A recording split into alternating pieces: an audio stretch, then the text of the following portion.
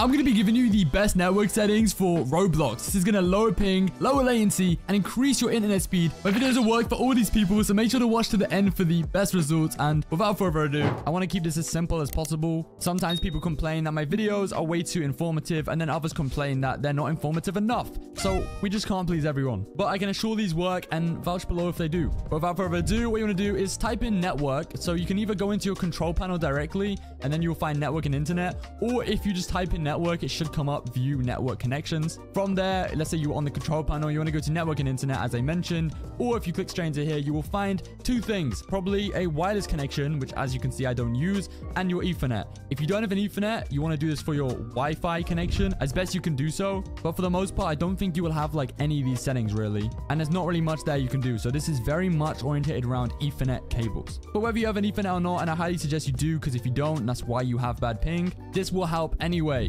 So double click into your Ethernet, go to properties. First things first, under network, make sure everything here is turned off. So everything is unticked besides QoS packet scheduler and internet protocol version 4 or IPv4 or TCP. So keep them both ticked. Press configure, go to power management. If you can, turn these off and then go to advanced. This is the most important part. We want to basically copy pretty much all these settings here. I'll explain some of them. Some of you will have different settings to me as well. So I'll go over them at the end. But first of all, I'll cover what you can see right here and you will have most of these. So ARP offload, set this to disabled. Energy efficient Ethernet. Of course, this is a power saving mode. Turn that off. Flow control, disabled. Idle power down restriction, another power saving mode. Set that to disabled. Interrupt moderation, disabled. Interrupt moderation rate, off. IPv4 checksum offload, disabled. Jumbo packet, disabled. Large send offload v2 IPv4 and large send offload v2 IPv6, disabled. All right, listen up guys. You know how much I've spent on my Roblox account, and I know how much you hate dealing with overpriced game currency and sketchy exchanges. We've all had our fair share of horror stories, but I finally found the site I can trust. It's called Eldorado. Eldorado has completely changed the game for me. Every transaction on here is secure, so there's zero stress about being scammed. Plus they have something called Eldorado Trade Shield Protection, which means they've got your back every step of the way. I know we all want the best currency rates, and with Eldorado, I get my game currency fast, like in just a few minutes fast. They seriously have some of the lowest prices I've seen, and I'm saving a ton compared to other places. And when it comes to in-game cosmetics, same deal. They've got everything you need to deck out your locker. And I'm not the only one talking about this. Check out these Trustpilot reviews. Thousands of gamers just like me are giving Eldorado top marks. It's legit. Their support team online 24/7. If you ever need help, it could be 3 a.m. They're ready to answer any questions, and they've got a money back guarantee, so it's pretty much risk-free. Either you get your order or you get your money back. Simple as that. So if you're tired of overpriced game currency and want a trustworthy place to safely exchange in-game cosmetics, check out Eldorado.gg with a link in the description, and you can use code FETCH at checkout for an exclusive discount only for you guys. Locally administered address, just have that on not present.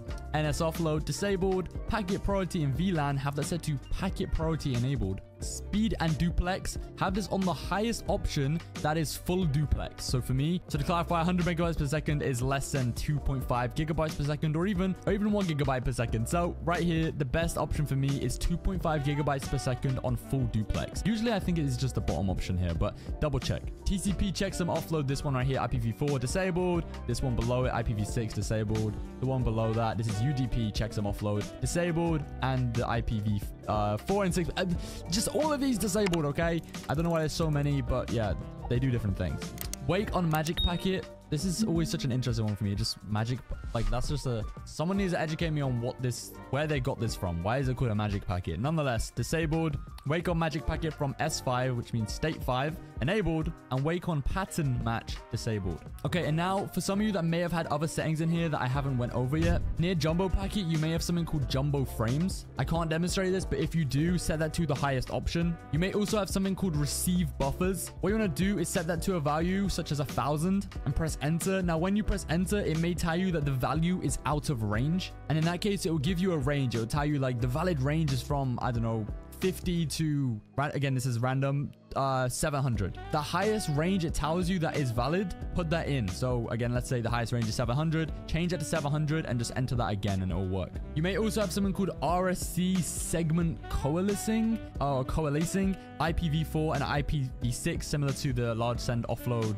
you know, the different two options. Turn them both to disabled. You may also have a setting called transmit buffers. This is similar to what we did with jumbo frames. So put in a random value like 1000, for example, just to be safe. And then it will tell you what the valid range is and just have that as the highest value range. You may have something in there called VLAN ID. This is separate. Set that to 0. You may also have something called WOL and shutdown link speed. Have that set to the default value. And that is everything. You shouldn't have any other settings. And if you do, keep them on the default value. Now, honestly, while I'm here, I thought additional, I may as well just show you the wireless, my wireless advanced settings. Of course, if you were following on anywhere, you've probably copied some of the ones that you could, but as you can see, there's many different options here. If you are not using Ethernet, and I'm sure most of you are if you're watching this video, you don't need to listen to this, but yes, I'll go through right here. You can copy all of these. These worked best for me, but I cannot guarantee that they are going to make a huge difference. And, you know, this is something that is very much, you know, it depends on your wireless internet. They will be different. Besides, obviously, the ones that I mentioned here, you know, the obvious ones like these, which can be disabled, Wacom Magic Packet,